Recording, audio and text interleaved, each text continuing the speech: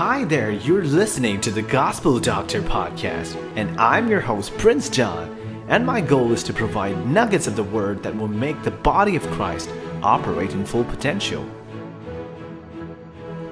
Hello, welcome back. You are listening to the series on David and Goliath, named The Road of a Warrior.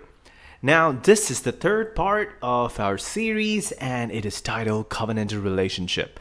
Now, this is going to be really exciting. First, let's read 1 Samuel 17, verse 37 from the New American Standard Bible. So, let's read it. And David said, "The Lord who delivered me from the paw of the lion and from the paw of the bear, he will deliver me from the hand of this Philistine." And Saul said to David, "Go, and may the Lord be with you." Now let me give a quick synopsis of what's happening. Now David accepts Goliath's challenge and he goes to Saul, King Saul, and he says that he wants to fight Goliath. Now the King Saul looks at David and he just sees a boy who wants to fight this great warrior. Now, and he naturally says, "You're not able to go and fight against this Philistine. You are just a boy. You're just a youth." That's what he says. While this guy has been a warrior since his youth. Now, or loosely translated, Saul was saying, "Yeah, right, you will fight him, huh?" Then David says something so amazing. He says that the Lord who delivered me from the paw of the lion and the paw of the bear will deliver me from this Philistine. I think Saul would have been, yeah, good one. You're serious, aren't you? You know, I can see his expressions changing. What on earth is this guy talking about? Now, if a modern day Christian would have been near David at that point, I'm pretty sure he would have tried to be religious, or at least sound religious, and he would have told him, what my friend David is trying to say here is that if it's God's will, he will fight Goliath and win. May the Lord's will be done. He would have pulled him to the side and told him, David, come back to your senses. What are you doing? You can't just walk in here and say that you're going to kill this Philistine. How would it look like if you don't? Do you even know if it's God's will for you? Let's fast and pray for a few days before we know if it's God's will for you that you should fight Goliath. And let's decide. And moreover, if you think about it, David does not have to fight Goliath to be a king. He has been anointed a king. So he doesn't really have to prove anything. Now, we have been so advanced in theological understanding that now we decide the will of God by the outcome. But what made David do all that? Like David was saying in the beginning itself, the Lord will deliver me from the hand of the Philistine. Remember, it's not a modern day society where you say something and you change your mind and everybody's okay with it. But it's a society where your words mattered. Now, if David said that, and if he didn't come through, or if he was defeated, do you think he will be accepted in the eyes of the people after that? It will be too hard for them to accept. He would have measured his words carefully. So David would have known what he was saying. He would have meant every word of it. Now, did David know something that we didn't know? Now, why did David have so much of confidence and we don't have that much confidence? Now, to give a very short answer, David believed in the covenant. Now, what is a covenant? For those of you who don't know what a covenant is a solemn binding agreement or a contract. Like it is the closest we can relate to these days is a contract. But covenants were conditional or unconditional. A conditional covenant simply meant that the covenant would be fulfilled if the conditions were met.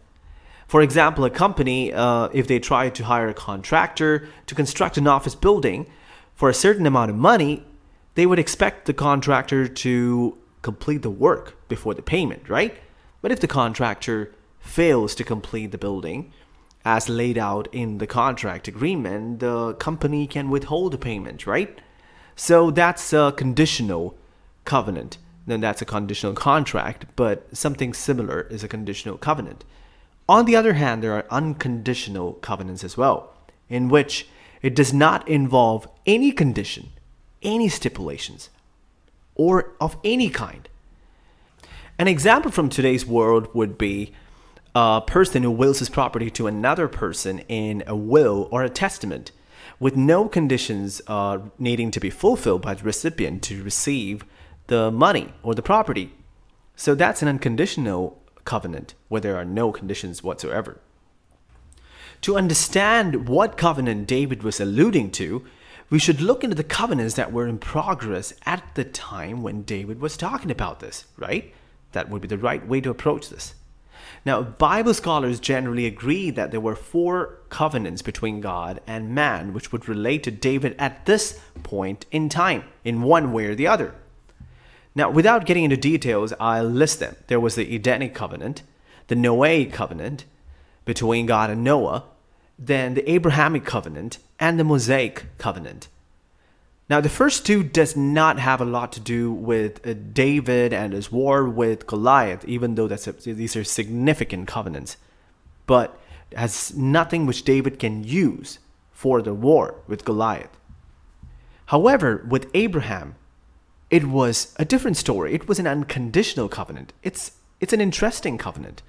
If you read Genesis 12, 2-3, it says that I will make you into a great nation, and I will bless you, and make your name great. And you shall be a blessing, and I will bless those who bless you, and the one who curses you I will curse. And in you all the families of the earth will be blessed. Now there was no condition in the covenant. We don't see anything. Nothing which Abraham had to do. Now, that's when things get interesting. There are some people who say that these are for eternal blessings and not about any blessing on earth. But just have a look yourself. It is about earth. Mainly, there's spiritual blessings as well. It says, great nation, blessing those who bless you. All the families of the earth shall be blessed. Now you tell me if this pertains to heaven or earth. Now let's move on. There is one more covenant which pertained to David, the Mosaic covenant. Now the Mosaic covenant, unlike the Abrahamic covenant, was a conditional agreement between God and the people of Israel that was mediated by Moses. Exodus 19-24 is where you can read them. The people of Israel had to fulfill God's conditions in this covenant to stay and prosper in the land God had given them. So it was at very clearly written conditions which the people of Israel had to fulfill. Now, none of the Israelites were ever pure before God through the keeping of this covenant, because it was impossible for anyone to obey it perfectly. Now, it was just impossible because of sin. Now, the million-dollar question is this: which covenant was David showing confidence in? Now, David couldn't have been very confident in the Mosaic covenant, right? Because like I said just now, the Bible says in Romans 3:23-24, all have sinned and fallen short of the glory of God. That includes David too. That means it is impossible for David to say that he is confident based on the Old Testament covenant or the Mosaic covenant. But he knows it is an amazing covenant, mind you. David knows this. That is why in Psalm 119 verse 34 he says to teach him to keep the law. Because David knows that if he can keep that law, it is outstanding and such a great blessing. So which covenant was it? So which covenant was David referring to? It should have been the Abrahamic covenant. Now we saw that the Abrahamic covenant was unconditional, and hence David did not really have any conditions to fulfill from his end, right?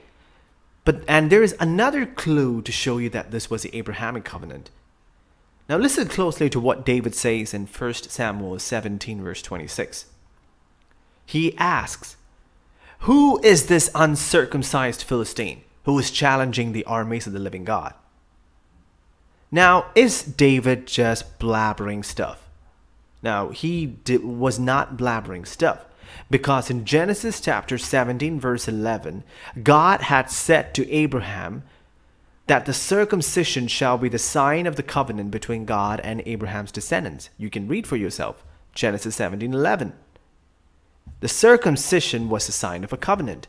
So when David said, "Who is this uncircumcised Philistine?" he was referring to the fact that this guy did not have the covenant, does not have the covenant, and I do have the covenant. He was referring to that. He knew exactly what he was talking about. He knew that he was referring to the Abrahamic covenant. Now, David knew that God would bless those who bless him, and that God would curse those who curse him, according to Genesis 12:3. So there goes David, trusting in the Abrahamic covenant and ready to fight Goliath. So let me ask you something. Were the other soldiers part of the covenant too? Yes, they should have been, right? But they did not believe that they were, and hence it was of no use. Right? Now, you might be thinking, awesome, good for David. That's a great covenant.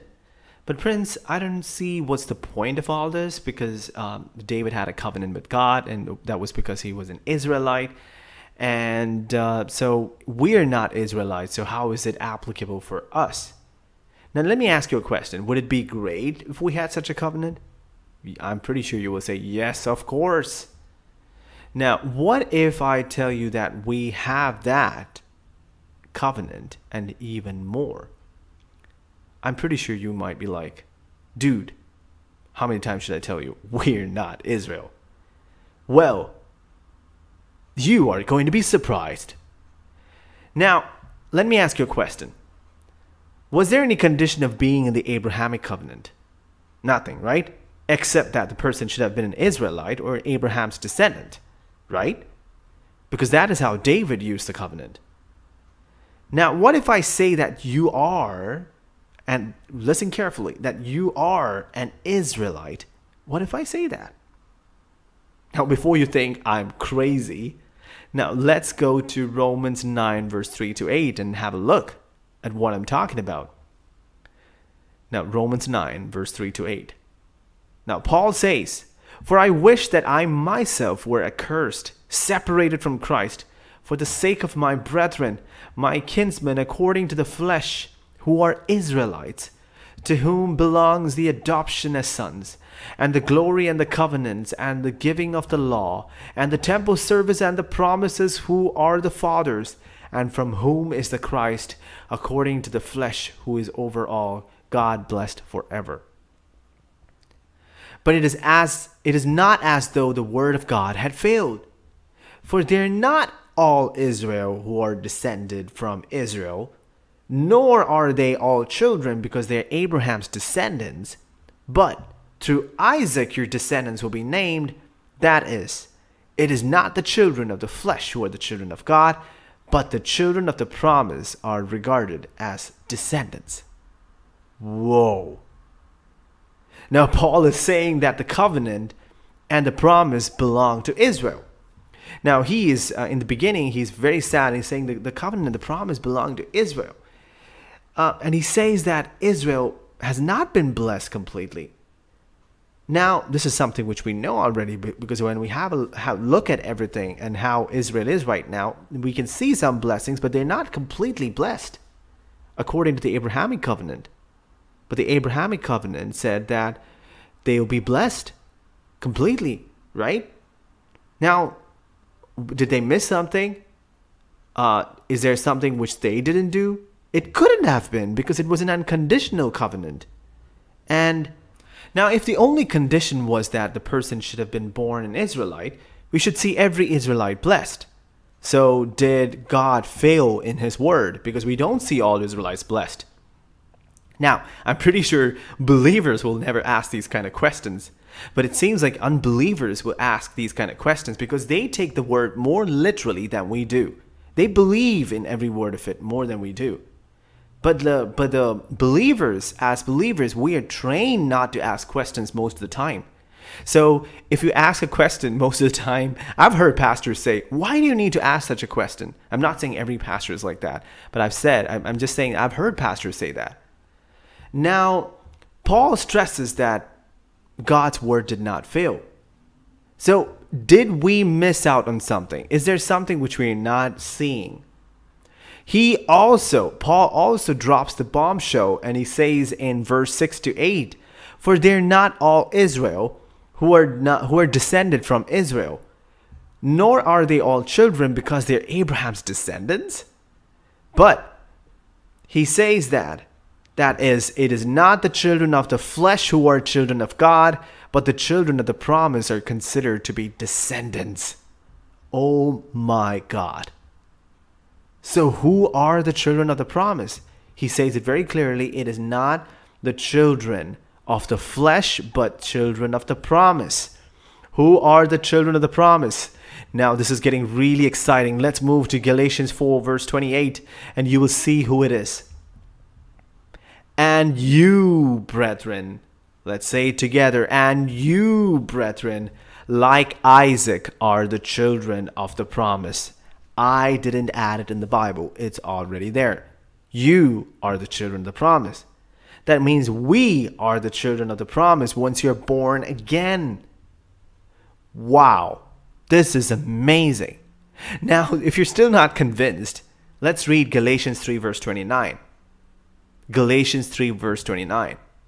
And if you belong to Christ, then you are Abraham's descendants and heirs according to the promise. Which promise is he talking about? He's definitely talking about the Abrahamic covenant, right? Abrahamic promise. Man, this is amazing. It gives me goosebumps. Now, when I saw this the first time, I was so joyful and thankful to the Lord for all his wonderful blessings. And I still wonder why it is not being preached that often. I hear a lot of people complaining that we are not preaching the judgment of God. But in Romans, it says that people come to repentance through the goodness of God. We should preach the goodness of God more often. You are an heir according to the promise. You inherit the blessings of Abraham. Now, this is just by plain reading. That will do. Now, if you're starting to see it, let me explain what happened to the best of my ability by the grace of God. So, let me ask you something. When we are born again, where are we now? Now, Colossians 3:3 says that your life is hidden with God. That is, you are in Christ. That is a term which has been used over and over and over again. But we need to understand. It means that we are in Christ, exactly what it means. Exactly how it says, that's what it means. We are in Christ. So if you are in Christ, and Christ is the seed of Abraham, if Christ is blessed, and we are in Christ, aren't we blessed as well? We are blessed. You will see this throughout the Bible. God has been saying this over and over again, but we are not getting this. We are missing out on this. Now look at the Passover. You'll see that God only looked for the blood of the lamb on the doorpost of where they stayed, right? That was the only thing which he was looking for. And where was the blood? It was outside. And who was blessed because of that? Those who were inside. So because of Christ and we are in Christ, we are blessed in Christ by the Abrahamic covenant. But there is more to it. We will see in the coming episodes, but there is so much more. Now look at the implications just by the Abrahamic covenant. What are the implications of Abrahamic covenant in your life? Now let's read Genesis 12:2 onwards like you believe it. It says, I will make you into a great nation. Now in Genesis 17 verse 4, God makes it very clear that Abraham will be the father of multitude of nations. So my dear brother, my dear sister, if the doctor says that that you will not be able to have children, would you believe in the doctor, or will you believe in the covenant of God that he said that he will make you into a father or a mother of great nations? Or a multitude of nations? What will you believe? Now, or are you going to listen to somebody else's teaching that God is trying to teach you patience, but not, by not giving your children? It makes me so mad when I hear such kind of sermons, that God has a purpose behind that. That God is trying to do something amazing in your life by not letting you have children, though he promised. Now, to illustrate this, let's read from Mark 9, verse 17. A man in the crowd answered, "Teacher, I brought you my son who is possessed by a spirit that has been robbed him of speech. Whenever it seizes him, it throws him to the ground. He foams at the mouth, gnashes his teeth, and becomes rigid. I asked your disciples to drive out the spirit, but they could not." Now, there is this incident, which is a very significant incident, to illustrate my point. Now, if you see that the disciples were given the authority to cast out demons, to complete the healing, everything, they were given the authority, but they were not able to do it. So, if the disciples were not able to do it, what would, in today's world, if a leader was not able to do it, what would be the conclusion? That it is not God's will.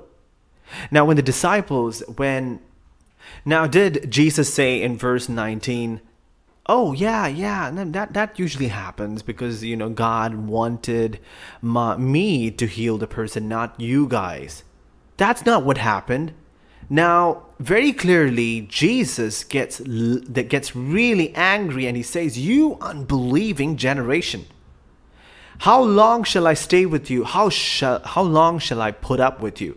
These are strong words. "Bring the boy to me," and he heals the boy.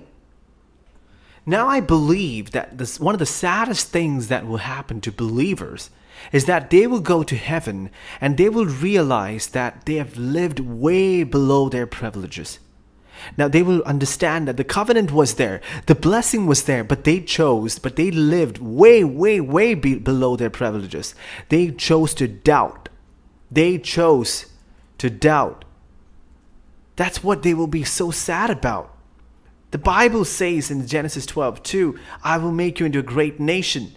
So if some person says to you, no matter who it is, if some person tells you that God wants to teach you something by not giving you children, tell them the Lord of Abraham, the God of Abraham has promised me through the Abrahamic covenant that I will have children. Now, it's in the new covenant, it's even more, but we will come to that later. But this is an ultimate truth, that you have so many blessings.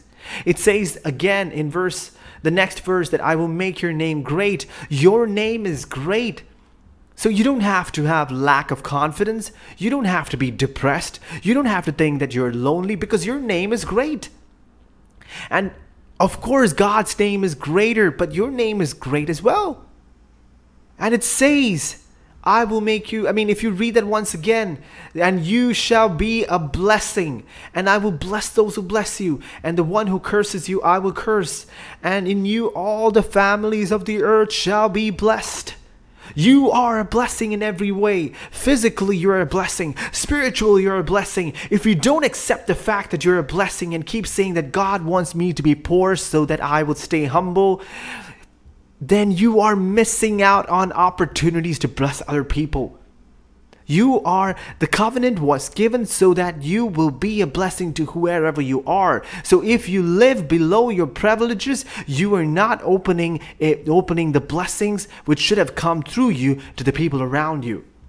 Now, David knew about the great blessings that was available through the Abrahamic covenant, and he was able to take advantage of that. But what about you? Are you able to live according to the promises? Is the promises of God, apart from the salvation, are the promises of God visible in your life? Now, I'm not belittling salvation. If it was the only thing God had given, that would have been amazing. But God has given us even more. God has given us even more in Christ. However, in today's modern pop theology, the emphasis is made to doubt in God's covenant for you. Now, many people say that, we're not sure about what God's will is. But he might not do it because you have not been a good person, or He wants to teach you something. A lot of Christians these days are full of doubt that if someone says that God will heal 99 out of 100 people, then you will think, oh, probably that one person is me. Dear brother and sister, you are a blessing. You need to realize that quickly. But what we see in this world is more and more people who start thinking that they are not a blessing. They start believing in the false doctrines, and that they choose to be poor. They choose to remain sick. And they say that like Job, like Paul's thorn, God is trying to teach me something. This is so ridiculous. Now read the word with an open mind and you will see that God will reveal it to you. God will reveal His heart. Now John 10:10 says, I keep saying this more and more, a lot of times, John 10:10 says that the thief comes only to steal, kill, and destroy.